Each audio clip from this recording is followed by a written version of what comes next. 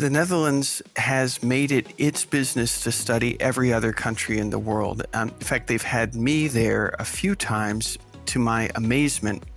And I've asked them, I don't understand why you think you have much to learn from the US when you do it so well there. And their reply consistently was, well, if we have any success stories, it's because we really do feel like we are students at this and we study practices around the world, including practices that we want to emulate and practices that we want to avoid. Hey everyone, welcome to the Active Towns channel. My name is John Simmerman, and that is the one and only Professor Peter Norton from the University of Virginia, author of Fighting Traffic and Autonorama, and we are going to be catching up. It's a long one, but it's a good one, so let's get right to it with Professor Peter Norton.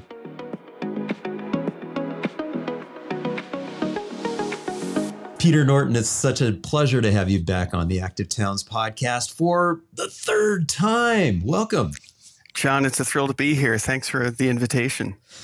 It's always wonderful to catch up with you. It seems like we try to do this every couple years, and it's bizarre that, I can say that, but partly, it's because you were on board with me early on, way back in season 1.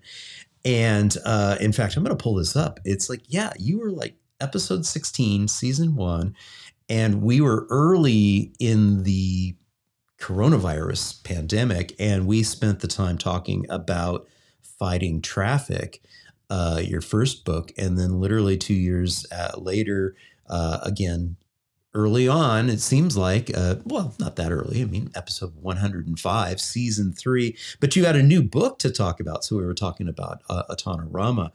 I suspect we'll talk a little bit about both of those books, but we won't linger too much on that because that's the past. But I would love to hear from you in terms of like a little update of both of the books. And I believe Fighting Traffic it's the 10-year anniversary, right? Well, the original hardback came out in 2008, so we're coming up on 16, I guess. Yeah. Okay, so it's probably the soft cover, and I noticed that because it's out on my my bookstore. So I've got it in the bookstore here. Fighting Traffic is there. Autonorama is there. You're mentioned extensively in Dark PR by Grant Ennis. And that's also out on the bookstore. I will provide links in the video description and in the podcast show notes for your books, as well as the Active Towns bookstore, as well as for people who prefer Amazon. I've got links that I can put to those. But yeah, why don't we do this? Why don't we pause just for a second? I'll turn the floor over to you for a very brief introduction of who the heck Peter Norton is and why we're talking, again, having you on the podcast for the third time. So let me turn it over to you, Peter. I'm Peter Norton. I love people-friendly cities, places, and streets. So I'm also a historian, and I try to ask, well, how did we get to a status quo that often isn't friendly to people in public places, cities and towns? And so that's why I wrote my first book. I wanted to know how we got to where we are today. That was Fighting Traffic. It was really about the early years of adjusting to automobiles in cities and towns in the U.S. And then in the second book, I was getting concerned about visions of the future where it seemed like the effort was, how do we make car dependency work, instead of how do we really get the places that we want and the kind of mobility that is healthy and sustainable and affordable for everybody. Yeah, so that's me. I love it. And of course, you are a professor. You are at the University of Virginia, and we'll include a link to your landing page here as well. Yeah, it's funny when we talked about the second book, Autonorama, and we went into that long history of the future thinking, and we're going to have all of this really cool stuff, and we're going to have flying cars and all of this. It was just it's amazing when we go back, and I'm scrolling through some images here of, this concept. There's nothing wrong with like looking into the future and thinking about the future and trying to do that. But to your point, um, and you talk about this in the book too, is that we were just like sort of bought into this concept that we're always going to be car dependent versus what you had just mentioned, which is, what about quality of life? And what about, imagining a future where, we're not controlled by the machines? Yeah, so I want to begin by emphatically agreeing we need to be thinking about the future. We should be thinking about it every day, and we should be asking ourselves, what's the best future we can have? And what concerned me about a lot of those visions that you just scrolled through is that, well, for one thing, they were not coming from the people at large. They were coming from the companies with something to sell to us. And I think their vision had a lot to do with how do we sell our products and less to do with how do we get to the future that we need. But more specifically, what concerned me about those visions of the future is that they seem to be efforts to answer a question like, how do we make car dependency work? And I think we can be asking, how do we make the best future, whether it's car dependent or not? And I don't mean to say that cars have no place in the future, but surely we can have better choices than we have now. I mean, I think when you'll reduce our problem to its elemental level, our problem is that we don't have those choices. And I think it would be wonderful if we had many more choices than we usually have today. Yeah, yeah. And we can encourage folks, please go back and listen to or watch the two previous episodes if you haven't already consumed them. They are super fun, and we go into more detail, both that first book, Fighting Traffic, as well as the second book, Autonorama. Even though it's been a while since we've actually done this, the recordings and really caught up, visually, face to face, right, like this, and thanks to the internets, it seems like we're always in touch on social media. I might be amplifying or retweeting or posting something from you. On screen here for the listening audience, I've got your X/Twitter page up, and that's one of the things that you and I are both very, very engaged and active out on social media, both, for you here on X. I'm everywhere. I'm on Facebook. I'm on Instagram. I'm on Threads. I'm on Blue Sky. You're on Blue Sky now too.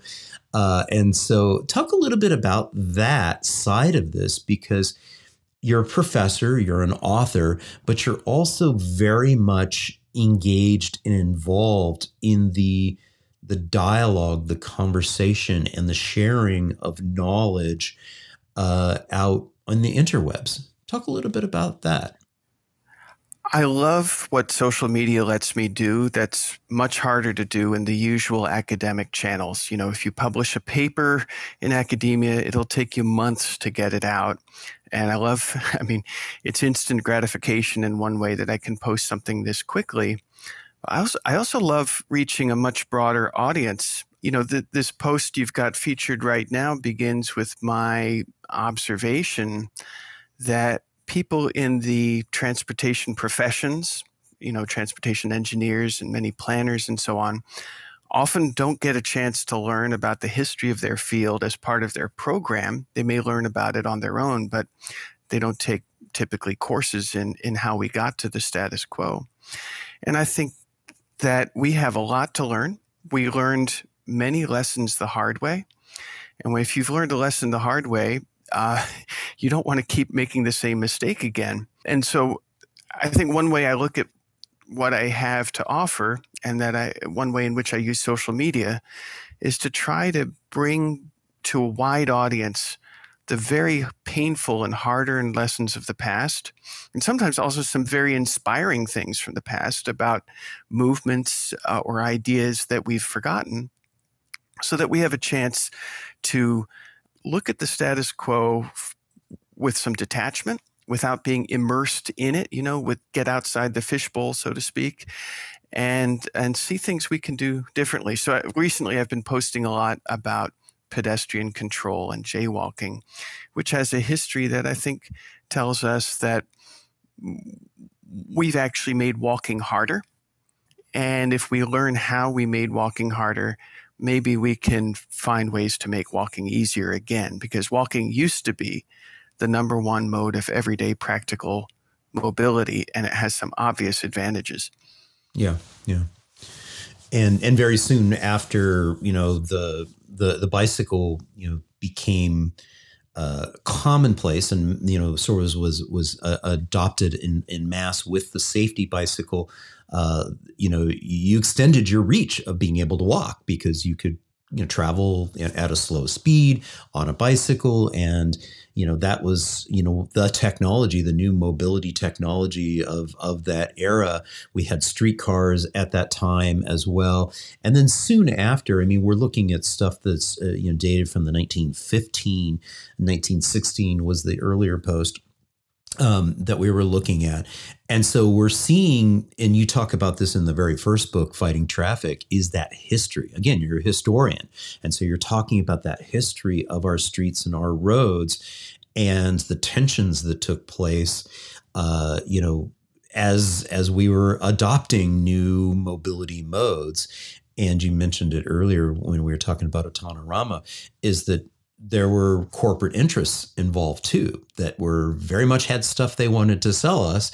And then obviously, fast forward to post World War II, they definitely had stuff they wanted to sell us. They wanted to sell us suburbia. They wanted to sell us not one car, but two cars, maybe more, et cetera, et cetera. So yeah, I think it's really important too, to focus in on the point that, and what you've been doing here with jaywalking is winding it back and talking about how something that was never a crime became a crime because they wanted it to become a crime, because they wanted to have frictionless mobility and access for motordom and the motor vehicles. Yeah, I really like the way you framed this as a sort of spectrum of alternatives that people once had. Like, for example, cycling goes along with walking. The electric street railways were like another way of making walking more practical, because they kind of augment walking. You can walk to the streetcar and back.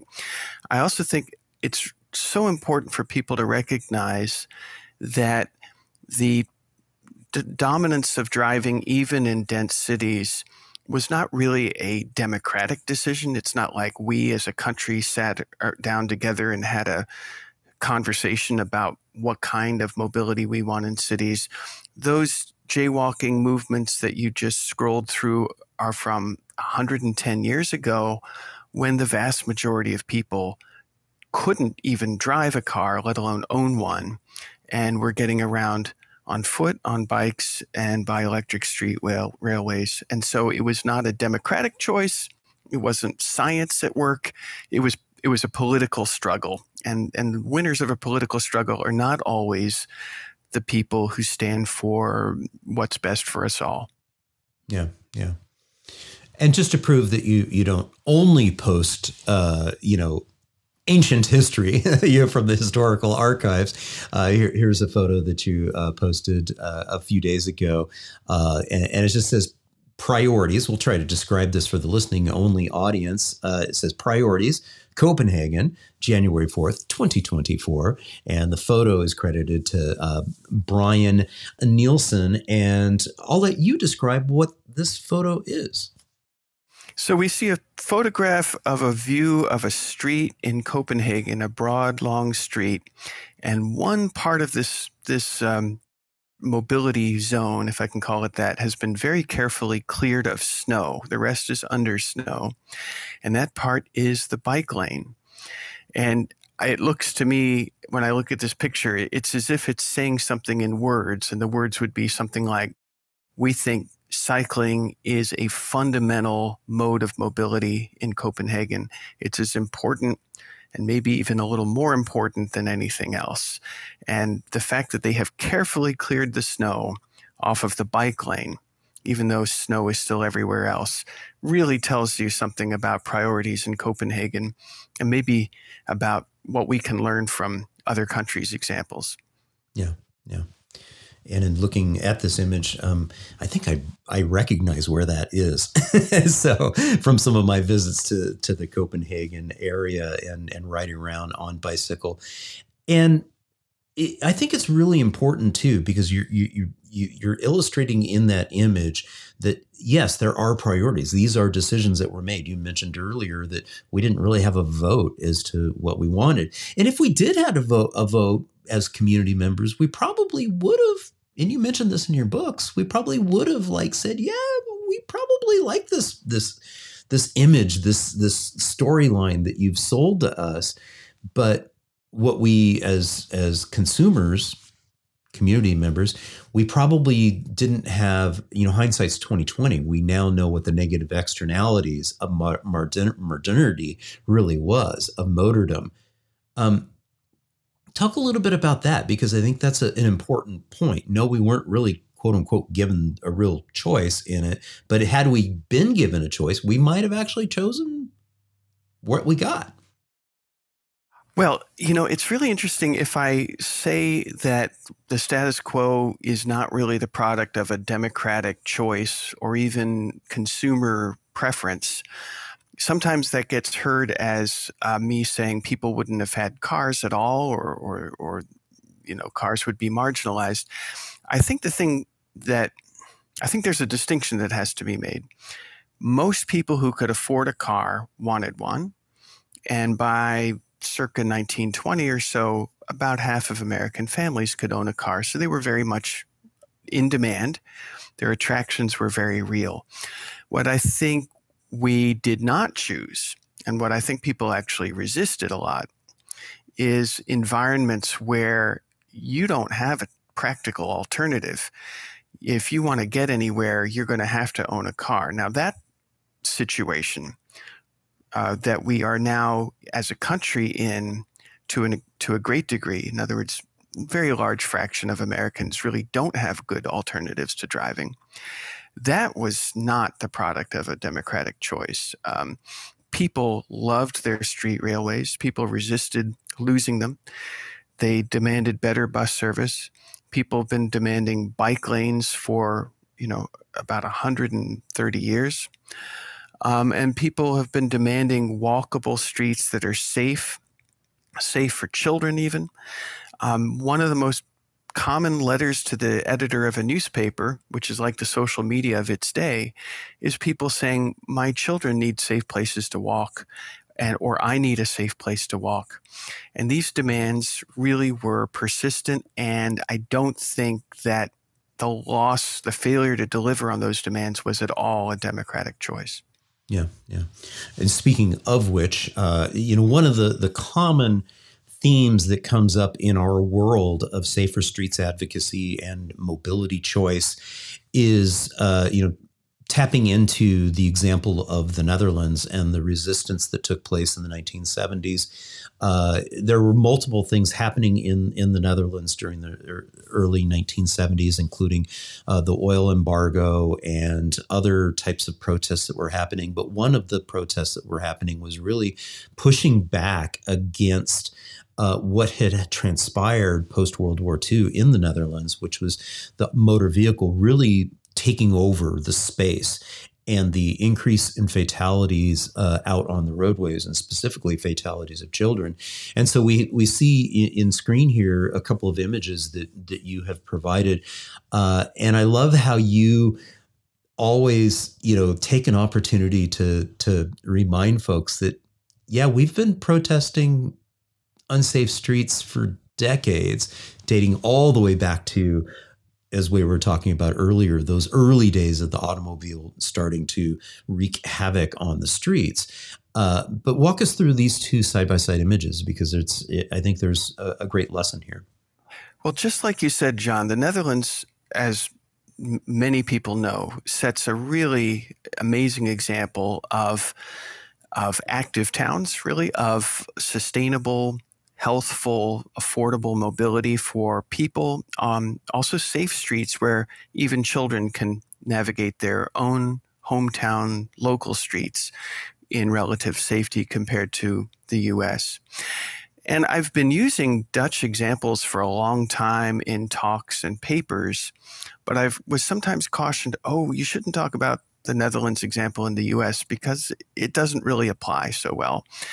I mean, for one thing, the Netherlands is a very small country, and I thought a good answer to that criticism which is to say, well, it's like two New Jerseys. So if we could make New Jersey work like the Netherlands, then you don't have to worry about how big the US is.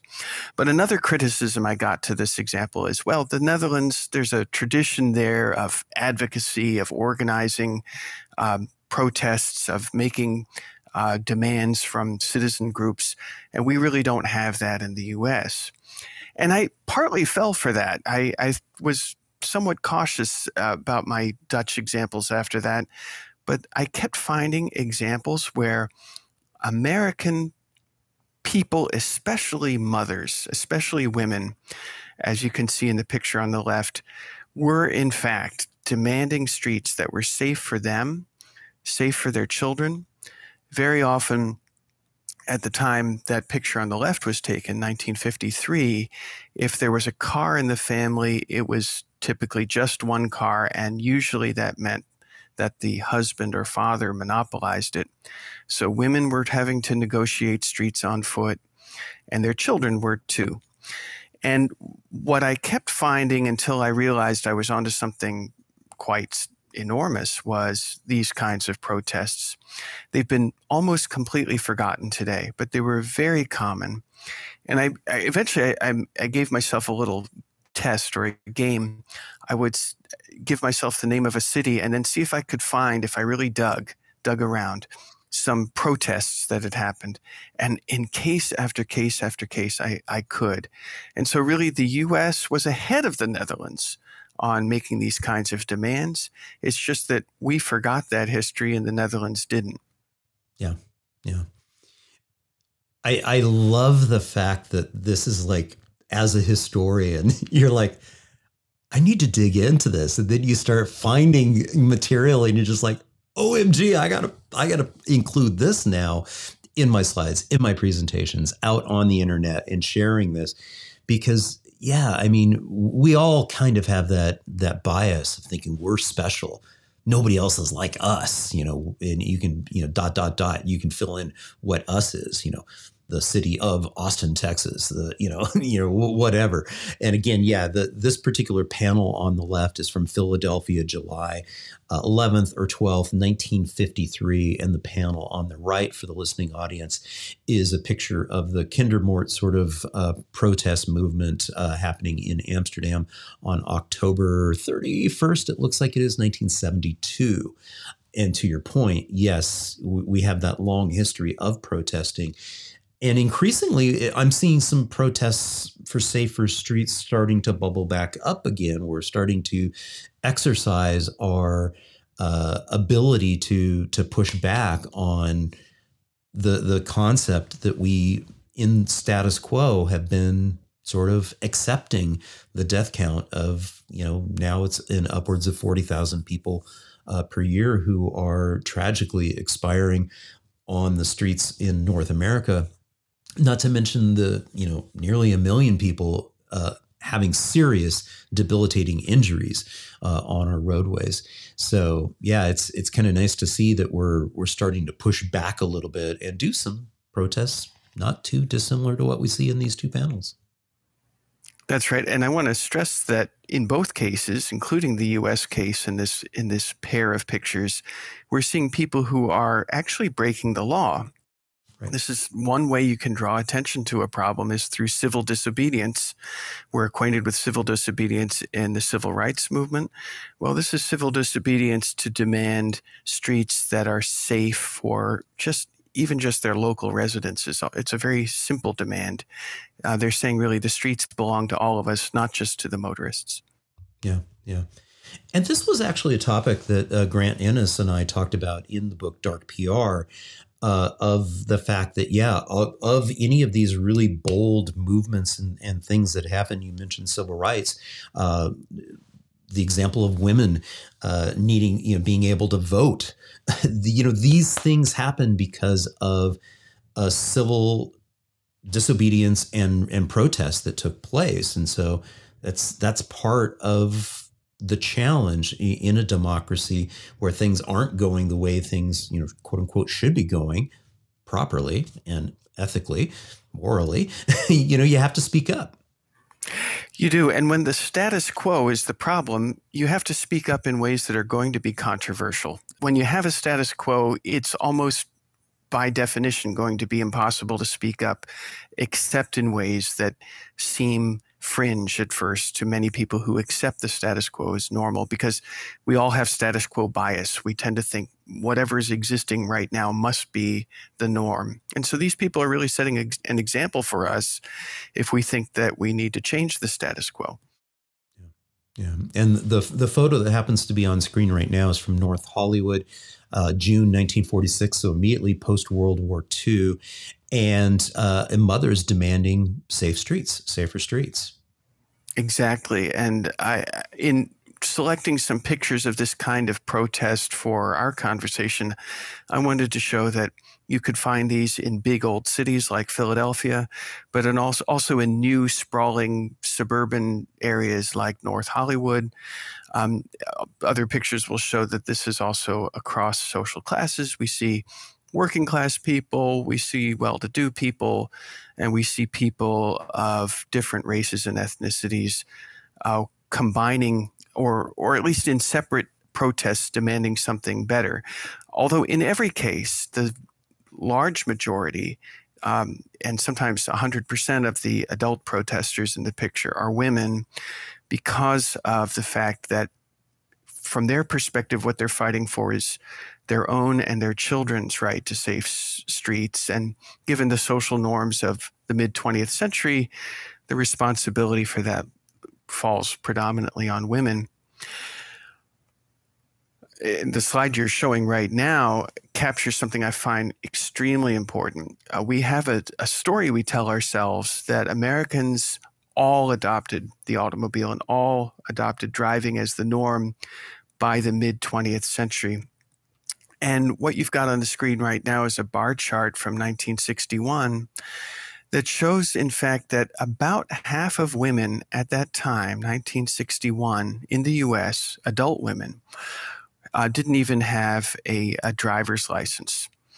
And so this story we're getting, basically everyone was driving by the mid-20th century, tells us that by everyone, the word everyone, that was really just referring primarily to men. And it shouldn't come as a surprise to us anymore that this is a bias woven into any setting where we don't have some diversity of views. We have the dominant group thinking that the norm is whoever they are, not out of maliciousness, but just out of the biases we all have.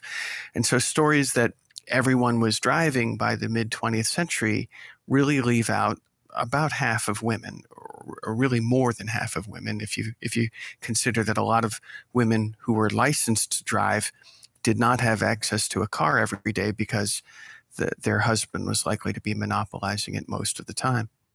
Yeah. And of course, Motordom, being that group that wants to sell us these things, they even started in post-World War II, starting, to market to women and starting to, encourage that purchase of that additional vehicle. I think they were even, outwardly marketing the station wagon as like the family vehicle, so that you have your freedom. They were very definitely, especially by the 1950s, you see a very definite effort to pitch automobiles to women and to promote the idea of the two-car family, to promote the idea that the way you keep your kids safe in getting around town is to actually drive them around town. Now, it's become so common, so ubiquitous now for parents to drive their children to everyday destinations that we forget that that was a decades-long struggle where the default position was really, how do we make it possible for children to navigate their own communities on foot or on bike or by bus? We have to a great extent at least, given up on that struggle.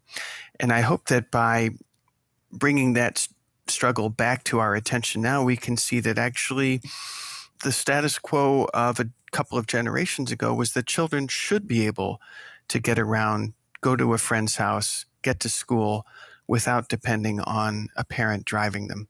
So, Peter, we were just talking a little bit about, some of the historical context, and we've used the term motordom a few times.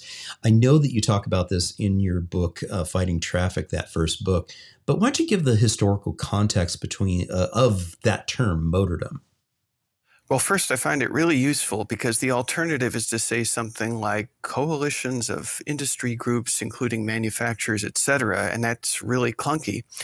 So I was really delighted to find when I was writing Fighting Traffic this term. It really fell out of use by the 1950s or so, but it originated circa 1900 in newspapers. And by 1910 or 1920, most newspapers had a Sunday insert, a Sunday section, usually called automobiles.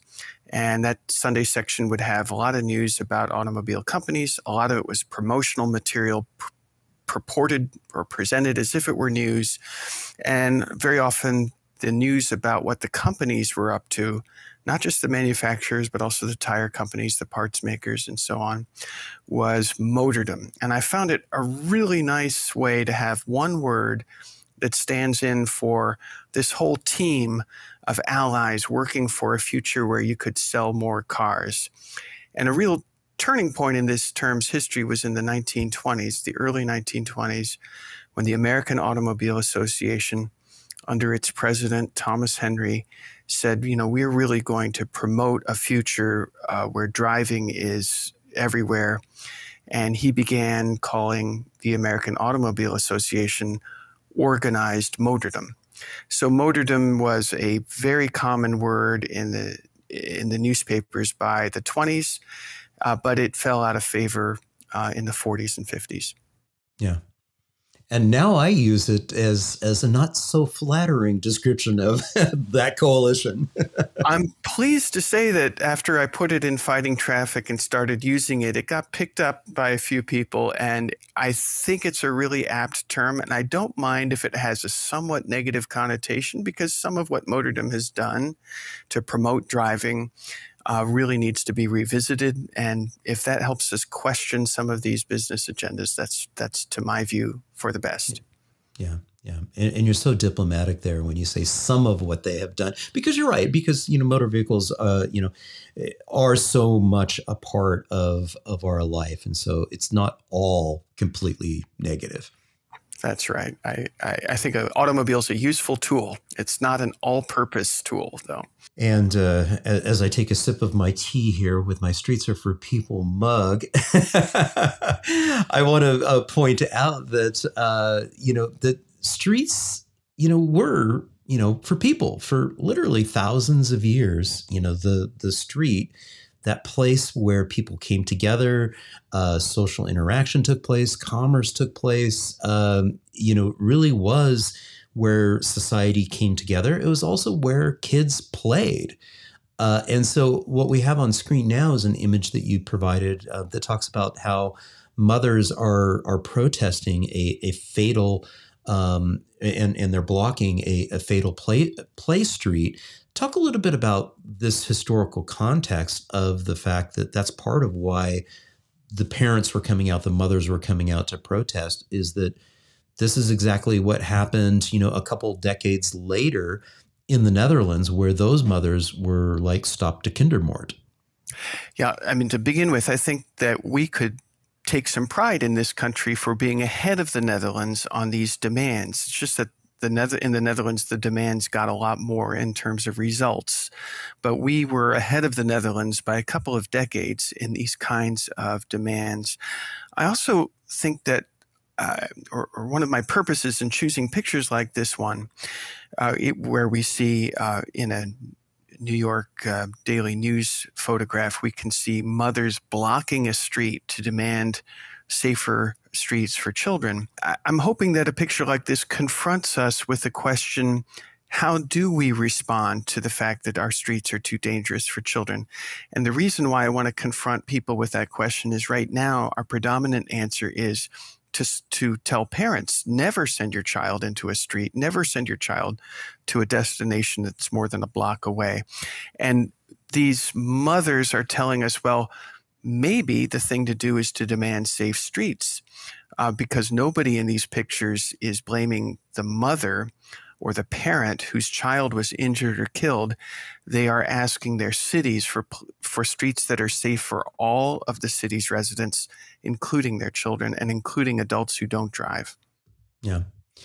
In this particular image here, I'm going to pull back just a little bit, make sure we got all the wording in here on the description, is a great example of what we end up seeing in so many of our cities is that infrastructure gets built and it's auto-oriented infrastructure. And, oh, by the way, people who are outside the motor vehicle, they're an afterthought. And that's exactly what played out here in 1951. That's right. And that's exactly the point I was hoping this picture would convey. So I love hearing you express it just the way I would have, which is the authorities in this area near Pittsburgh have put in a bridge with approach roads, and there's no sidewalk at all. And we're so used to that in 2024 that we would perhaps hardly notice the omission of the sidewalk. But here we see parents, almost all mothers. As a father, I'm relieved to see there is one father present too, are blocking this access road to a new bridge, saying, you're not done with your job, Commonwealth of Pennsylvania, until we have sidewalks so that our children can safely cross this bridge and not just motorists.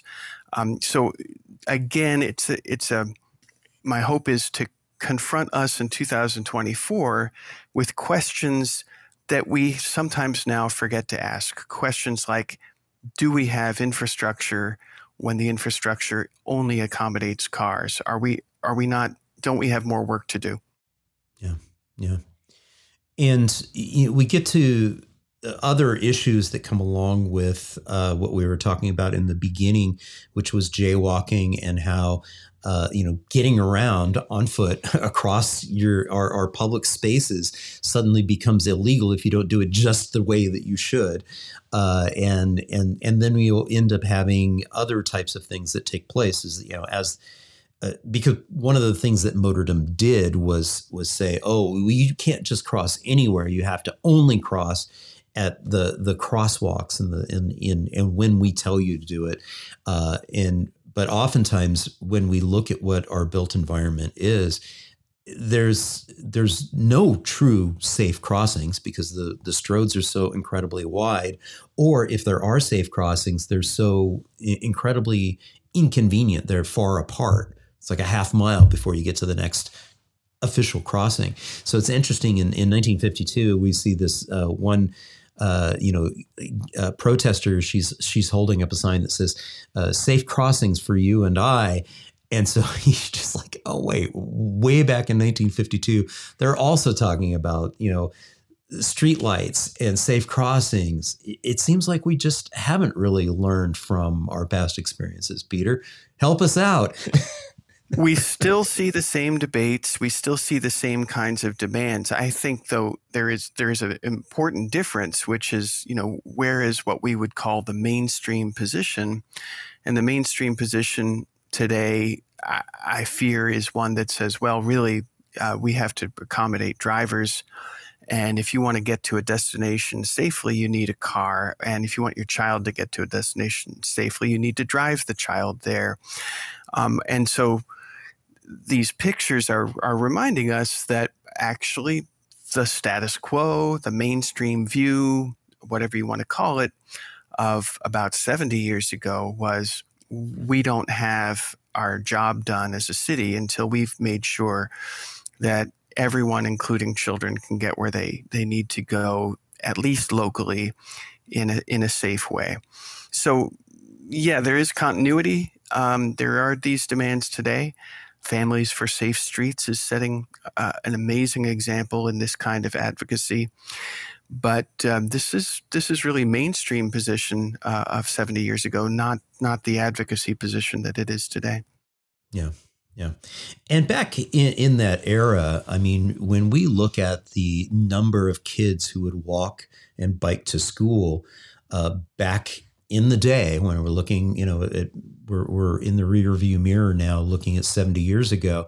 But when you looked at, the reality, the actual data and statistics is that, part of the reason why the casualty rates were so high with children is that children still were walking and biking to school in those times. Our neighborhood schools were still very much a thing. And I think it bears repeating the fact that yes, so much has really changed. And we went from seeing, over 50% of kids walking and biking to school to now in some, communities, less than 10% doing so. Well, as you said, John, it can be much harder, even apart from the dangers of motor vehicles, for a child, including a high school kid, to get to school on foot or on a bike. The distances alone are daunting. I'm not sure how feasible it is to undo that, but at least we can make a beginning at trying to. And very often, even when the school is in range, we see parents feeling like their only safe choice is to drive the child there. Yeah, yeah. Now you're a parent, and so you've probably experienced this to some level. Talk a little bit about that personal sort of experience of raising a child in the 21st century where we're at now.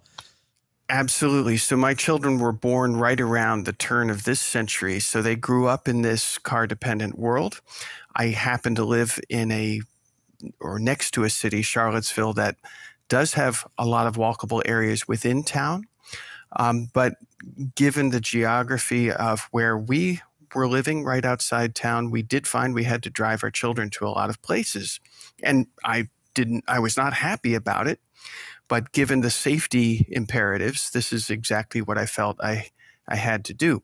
Now, once the children were, around 12 or so, if I had to drive one of my kids somewhere, I would drop them off a few blocks away to the frustration of my younger one. My older son was more accommodating of this, and just say, well, try walking a few blocks and see how that works for you. And of course, I began by guiding them a lot about how to cross a street safely. But it was my attempt at a compromise, not a compromise I was very happy with, though. Yeah. And just to be clear, these protests continued. So this wasn't just a 1940s, 1950s type of thing. This is a photo on screen here in Philadelphia, again on July 31st, in 1968. And so these street protests, really continued for some time. Based on the research that you did, when did our protests for safer streets kind of like die down? Was it later in the late 70s and into the 1980s? I can't remember hearing anything of major protests at a national level or even at a big city level, in the 90s. We see them now, as we talked about, but yeah. So I was born in the 60s, and I don't personally remember protests of this kind. And that has to do with the fact that as I was growing up in the 70s, they really were becoming rare. Now, I do find evidence of them continuing into the late 70s. But I think a couple of things happened that really put an end to these kinds of demands. One of them is that the predominant response to the real danger shifted from how do we make streets safe for children to how do we ensure that every family has the means to drive their child to and from school. And I think you can actually sort of see this visually in the development of the automobile. The minivan really proliferated in the 80s, and it was the family-friendly car. And it was, if you were a family with a few children, it was a convenient way to sort of provide your own family shuttle service for children. And this is, of course, partly a response to marketing from Motordom that's making sure that it helps people frame this problem not as making streets safe for children, but rather as making sure every family has a car they can use for guiding children. It also, though, it's certainly not just due to that. It's also due to parents. And besides the danger of motor vehicles, we see in the 70s and 80s a real rise in the perceived danger from children, from stranger danger. Naturally, while this risk is incredibly small, the risk of abduction or something like that is incredibly small, any parent will instantly say, as I would, that even a vanishingly small risk of abduction is so horrifying that you will do anything to prevent that. So those kinds of stories got relatively little press coverage, but then some high-profile cases, particularly in the 80s, really convinced people that the responsible parent is the parent who drives their children to destinations, and the irresponsible parent is the parent who lets their children be what we would call a free-range children. But I'm glad to see that free-range child rearing has been making a small recovery, because I think this is a vital part of growing up as a child and as developing some self-efficacy as a child. Yeah, yeah. And the data is quite clear on that. The data is also quite clear, too, in the fact that the rates of abductions really have never really changed. It's not like we're getting more of them, and we had an outlandish number of increases of abductions. But what did change was the media coverage of them, and making it seem like it's way more prevalent than it is.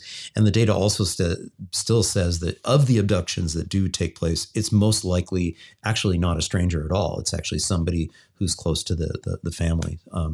So in this particular image that is on screen right now is from, to your point, is from the late 1970s. And so it did kind of chug along for a while. It's funny, too, you mentioned the minivan.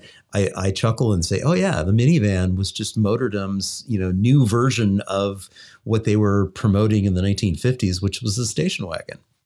That's right. The minivan is like a station wagon, but much easier to manage child booster seats in, or baby seats, because the station wagon, you had to bend down and it was awkward to put the seat in, and the minivan was up higher. It was much easier to put your child safety seat in that. Yeah, yeah. We've got the mobility pyramid here on screen. Let's talk a little bit about this, because I think this is a rather insightful point to kind of bring up in talking about the way we view mobility and how we get around. Yeah, I mean, if you think about what our most basic problems in transportation are, I think of three in particular. One is traffic congestion. The other is traffic safety. And a third is the greenhouse gas emissions attributable to road transportation, which in the U.S. are quite high in the more than 25% range. And what strikes me is that when we look at these incredibly important problems, where our lives, our futures, our economies, our well-being are all deeply at stake in intertwined ways, we tend to keep looking for high-tech ways to keep private cars near the top of our priority list. And I wonder, why invest all of this effort into somehow hoping that we can somehow make car dependency sustainable, spatially efficient, and safe for the people in the vehicle and for the people outside of the vehicle, if when we look at the mobility pyramid the way we would like to see it arranged, and in this depiction, walking is at the top, cycling and micromobility is second, and public transportation is third. Well, those modes of transportation give us everything. So walking and micromobility and cycling and public transportation are all safe. I mean, if they're dangerous, they're dangerous because of private cars, not because they're dangerous in themselves. They're all very sustainable. especially walking and cycling, in terms of greenhouse gas emissions attributable to them. They're all subject to technological improvements, like, for example, an electric bicycle can give you an amazing possibilities. And they're also all incredibly good in terms of greenhouse gas emissions. So if we just orient our priorities well, it's win-win-win all the way.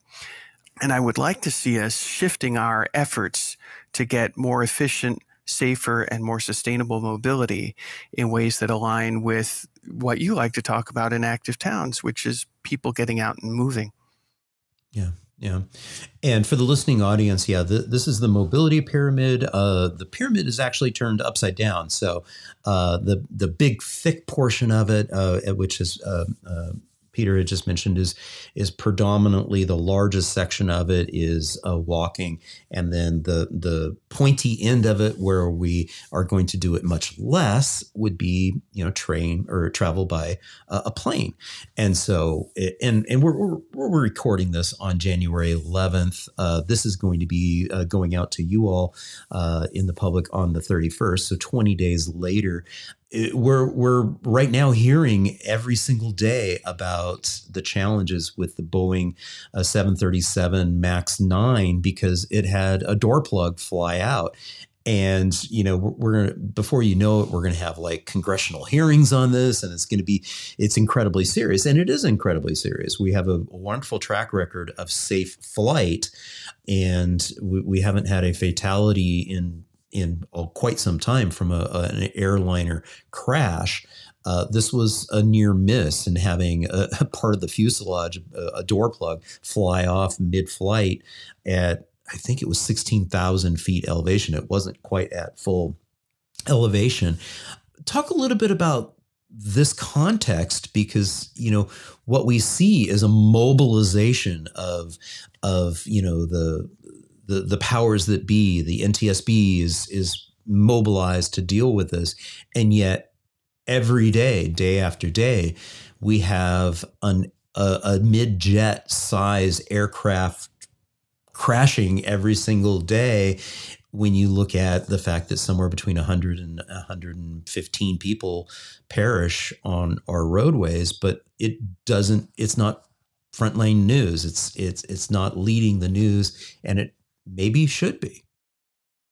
I think it should be, for sure. And, one reason why it's not, of course, is if a plane crashes, you're likely to lose a large number of people at one moment in one place, and that naturally grabs attention, while our deaths on the roads are diffused and scattered among many much smaller horrors. I almost called them incidents, but these are horrors for the people involved. If we're serious about safety in aviation, we should be serious about safety where people are actually traveling vastly more often, which is in our roads. We do respond to safety, but I fear that our responses have proved to be not the best that we could offer. For example, when a certain part of a roadway has been shown to be a place where crashes happen, very often the response is to design the roadway so that it's more forgiving. And that then means that people will feel safer going faster. And we end up with an effect where we're negating some of the safety benefit by faster driving. We see also people driving more and more. So we have a paradox right now where the amount of driving each person is doing is going up and has been going up to the point that even if each mile driven is safer, the total safety benefit is not improving because we're driving more. Another response is to try to use technology to make driving safer. There's certainly a lot of things we can do with technology to make driving safer. But a lot of what gets sold to us as safer driving through technology has more to do, frankly, with selling tech than with making driving safer. And you've just put up an ad that Cruise put out last spring in a bid to promote their robo-taxis in San Francisco with the headline, "Humans are terrible drivers." And by implication, the viewer's supposed to conclude, well, therefore robot cars are likely to be safer. And actually, as we've partly learned over the last few months, this isn't true unless we make the cars so cautious that they're not practical to use. You can have a safe robo-taxi if it goes frustratingly slow and stops for everything that has a slight chance of being an obstacle. So there are real limits to what we can do with technology. It can do a lot. We should do everything the tech has to offer. But a lot of the tech that's being sold to us today has to do with driver convenience rather than with actual traffic safety. Yeah. Yeah. And again, you alluded to it there, the unintended consequences of getting these things out there. They're no longer out there. Cruise has actually pulled their vehicles off the road because there were some pretty high profile situations. Fortunately, not massive losses of life, but to your point, they would get confused. They were literally in the middle of an intersection blocking emergency vehicles from getting to where they needed to go. And it got to the point where, this is rather clear that this technology isn't there yet. Now, you talk about this extensively in your book, Autonorama, is that that's been the promise, is that technology is going to save us. It's just around the corner. It's just around the corner. It's just around the corner. So I'm going to let you, in the context of what we're talking about here, address that briefly. So a lot of people have been asking questions about why so-called autonomous vehicles have been a disappointment now for more than 10 years, maybe up to 20 years, depending on where you start the timeline. What I've been trying to show is that actually they've been failing us for about 90 years. If you go back to when Motordom was first promising that technology would make foolproof highways. That was the original promise going back to the 1930s. Foolproof highways would eliminate crashes, supposedly. Of course, what they really do is encourage people to drive faster, which means that you may have fewer crashes, but the crashes are worse. And so you're not really getting ahead of the curve that way. So what I'm sometimes then misunderstood to be saying, don't trust technology or are misperceived as a Luddite. What I'm really saying is amazing technology is amazing and it has a lot to offer, but it doesn't make car dependency work. We need to be using technology for what it's best at. And even a robo-taxi that is relatively safe is not necessarily affordable. We've had the illusion of affordable robo-taxis because the companies operating them are willing to lose money on them. But if they're going to have a future, they have to be somewhat profitable at least. They also don't solve the problem of the fact that they're an energy-intensive way to move people and a spatially demanding way to move people. I'd really like to see us looking at other possibilities. Yeah, yeah. And we have on screen now just a real quick Google search of EV and see what pops up. Walk us through what we're glancing at here for the listening only audience. So there's a term in widespread use. EV stands for electric vehicle, and for some reason, when we and I'm including myself here, when we hear the word EV, electric vehicle, we tend to picture a car, ordinarily an SUV, with a big battery, about 1,000-pound or more battery in it. And that's an EV or an electric vehicle. And these are supposed to be great things because of the fact that they don't have an internal combustion engine. They don't burn fossil fuels in the engine. And I agree, we need that kind of EV. That kind of EV definitely has a place. But how strange it is that that's the go-to definition in our minds for EV.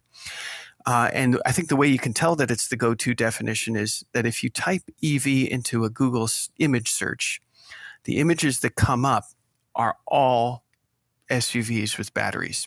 Right. So these what guys I've done, right here. Boom. Exactly.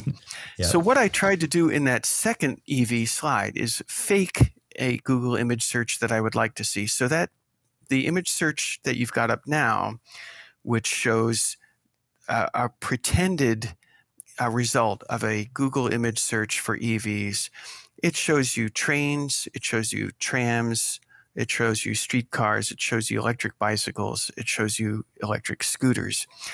It even shows you electric trolley buses with the overhead wires.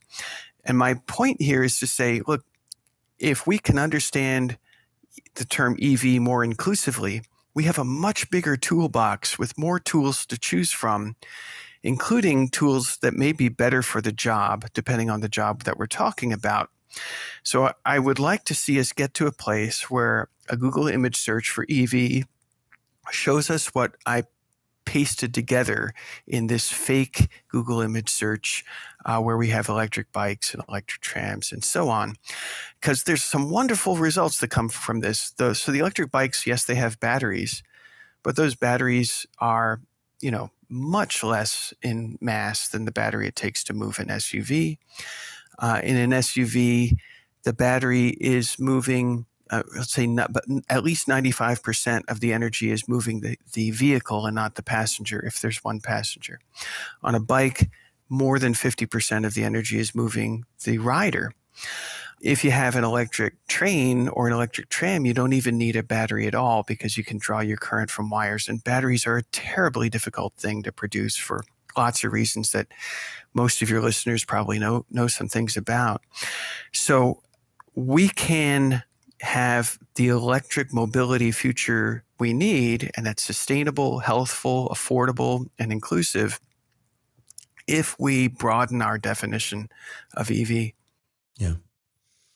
And two thoughts come to mind on that too, is that in the case of like the electric assist bicycle, it's like it's a little bit of a boost there for when you need it, but otherwise you are, able to, be, pedaling, and so you're able to contribute. The second thing that comes to mind is I have an addition request for a different electric mobility vehicle for you to put into this is a Google image of a person with a mobility device, like a person needing an electric wheelchair type electric scooter, which is one of the things that we end up seeing. We had mentioned earlier, what it's like there in the Netherlands these days, and also you have that image from Copenhagen, is that when we see these protected and separated all ages and abilities facilities, mobility facilities that are inherently safer, even streets that are inherently safer for people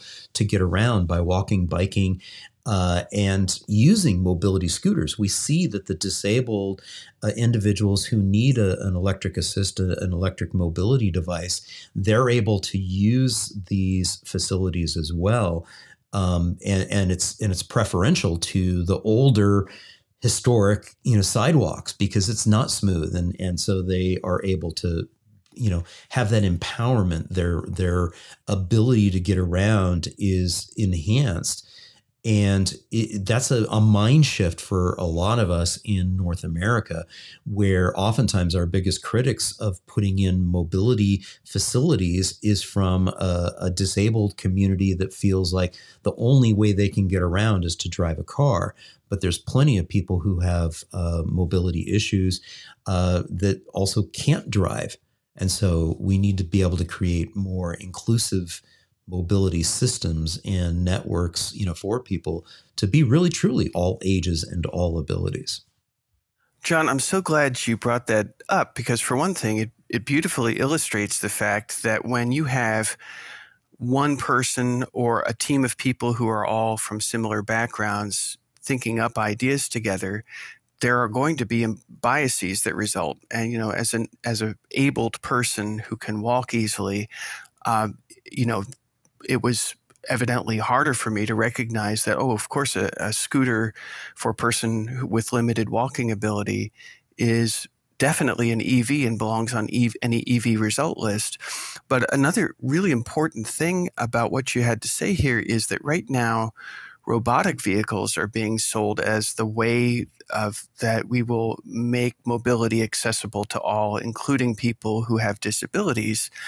But my fear of that messaging is it would be a very long wait till we have the kind of mobility that people would need coming from robotic vehicles, when there's things we can be doing right now to make places accessible to people on scooters or by other means besides driving, especially for people who can't drive because of a disability. Yeah, yeah. I'm going to pull up my landing page for my website here, simply because the image that I chose to use for this is at a university. This is at TU Delft in the Netherlands, and it's a great photo. I love this particular image because we have automobile infrastructure in the bottom left. This is where the motor vehicles are able to travel. Then you have a two-way cycle track where we literally see it just packed full of students and professors and other people getting to their meaningful destination. This is the morning commute getting to the university. And then on the other side of the trees is the sidewalk, a very wide and generous sidewalk. And so when we hear the term complete streets, the vision that I have for a complete street is this. And I think that we, need to be able to be okay with learning from other communities, other societies like the Dutch that are proving that if you build it and it's the right and you support it with the software, the policies and programming to activate the right the hardware, magical things can happen, just like what we see here in this image. That's right. And the Netherlands has made it its business to study every other country in the world. In fact, they've had me there a few times to my amazement. And I've asked them, I don't understand why you think you have much to learn from the US when you do it so well there. And their reply consistently was, well, if we have any success stories, it's because we really do feel like we are students at this and we study practices around the world, including practices that we want to emulate and practices that we want to avoid. So I would like to see North Americans learning from other countries, just as you say. Yeah, fantastic. Peter, we've come to the end of our discussion, but before we wrap it all up, is there anything that we didn't talk about yet that you want to leave the audience with? I would just like to say that if we're going to have the future that we need and that future generations need, we just had the hottest year on record in 2023. If we're going to respond to that effectively, if we are going to have a healthier population, if we're going to actually reduce the number of people injured and killed in our highways, instead of just making each mile of driving safer, actually make the whole transport system safer.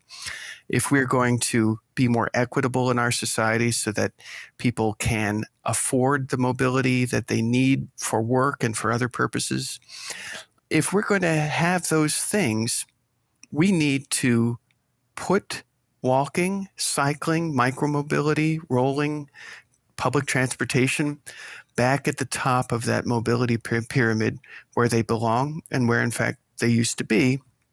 And I think we can do it if we are not distracted by the promises that technology will magically solve all of our problems. Yeah, yeah.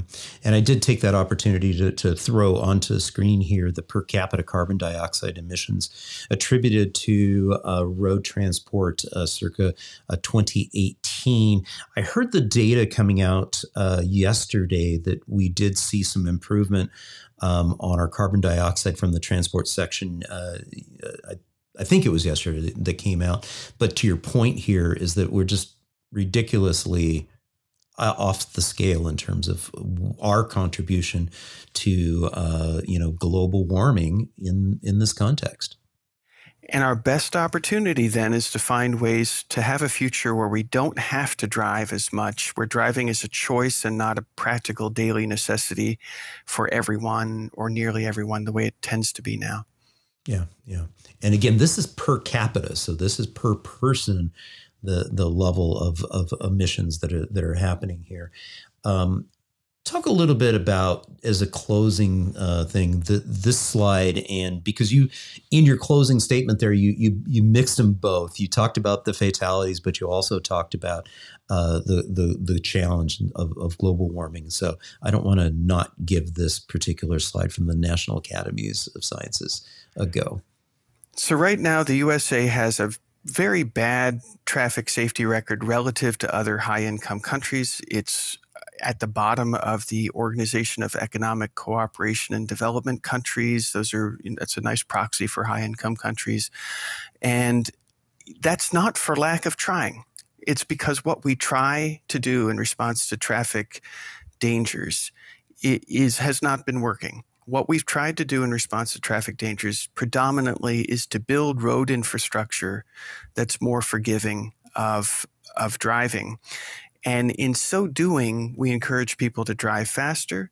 And not only that, we actually kind of compel people to drive long distances and drive faster because we don't have enough affordable housing at the destinations where people need to be. And so instead, people have to live far from work in order to have the affordable housing that they need. And I think this graph captures this problem beautifully, because the red bar, which shows you a declining fatality rate, that is the number of deaths per million miles traveled, does in fact have a encouraging trend, although that flattens out in recent years.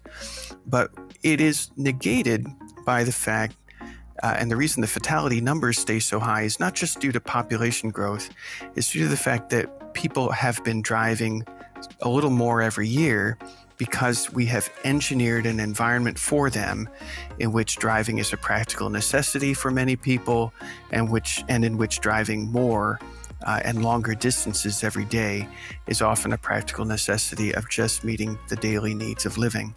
I think we can have a better result if we strive to have a future where driving is less necessary every day for most people. Yeah, very well said.